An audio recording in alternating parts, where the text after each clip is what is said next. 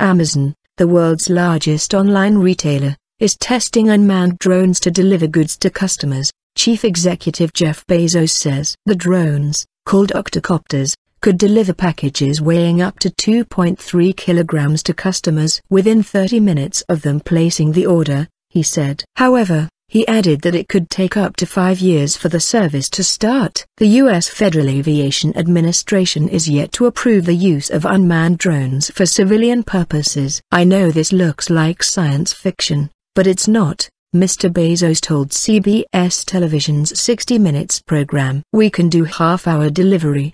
And we can carry objects, we think, up to 5 pounds, 2.3 kilograms. Which covers 86% of the items that we deliver." Ready to enter. From a technology point of view, we'll be ready to enter commercial operations as soon as the necessary regulations are in place. Amazon. The service will be called Prime Air and comes as Amazon is looking to improve its efficiency to boost growth. Amazon also posted a video on its website showing a drone picking up a package from one of its warehouses and delivering it to the doorstep of a customer's house. However, it still has to wait for permission from U.S. regulators. The US Federal Aviation Administration, FAA, has approved the use of drones for police and government agencies, issuing about 1,400 permits over the past several years. Civilian airspace is expected to be opened up to all kinds of drones in the US by 2015 and in Europe by 2016. Existing regulations are in place to minimize the risk of injury to people on the ground,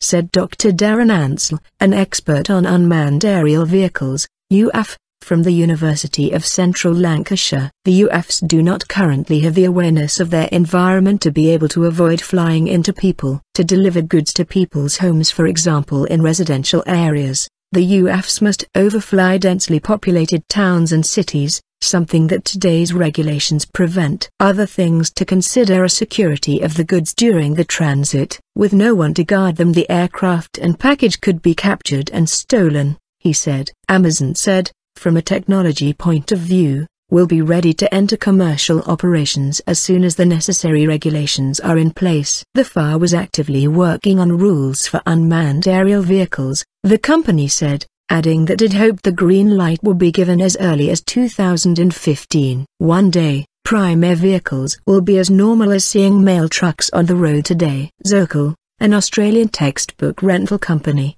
announced earlier this year that it would start using drones to make deliveries from 2015 if approved by Australia's Civil Aviation Safety Authority. Australian law allows the use of unmanned aircraft for commercial use.